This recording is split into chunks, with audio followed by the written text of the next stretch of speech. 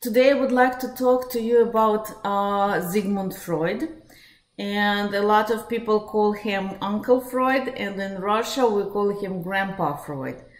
I don't know why, but American people call him Uncle Freud, Russian people call him Grandpa Freud. And if I ask you or any group to name the most famous psychologist, the majority will say his name. And Sigmund Freud was born on May 6, 1856, in a Jewish family. And he spent most of his life in Vienna, Austria. And then he escaped to London and died in London on September 23rd, 1939. It was the beginning of World War II, and Nazis began to occupy the area where he lived. And he was a celebrity in his time. People recognized him on the street, and he had huge ambitions. He was often dishonest, extremely brutal to his friends, and terrible to his enemies. But he was a genius. And he was the father of psychoanalysis, which is one of the biggest branches of psychology. Freud was the first who said that our unconscious motives control our behavior. Not us, not our brain, not our mind. Our unconscious mind controls our behavior. And psychoanalysis is a method of treating people through dialogue between a patient and a therapist. And he was the founder of this method. And he was extremely brutal, and he was a genius.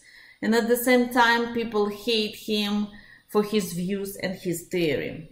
He is known not for one theory, but for several theories that he brought to the world of psychology.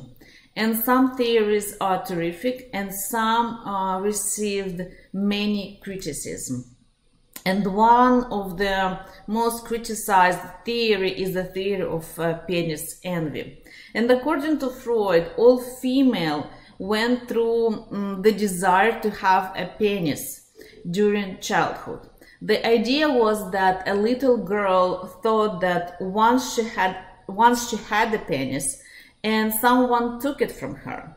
And this is the psychological trauma that every woman got in her childhood. And the girl loves her father because he has a penis, and she rejects her mother because she does not have a penis. This is how enemies would describe Freud theory. And this explanation, of course, is not going to make you respect him or have a good opinion of him. Another highly criticized theory is his dreams interpretation theory. In his theory, he offers to look at your dreams as symbols, either penis or vagina.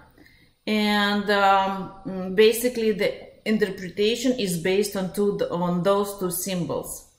And yet people still say that he's the father of psychology because he was the first who was talking about the existence of the unconscious. Unconscious motivation, unconscious desire, and unconscious conflicts.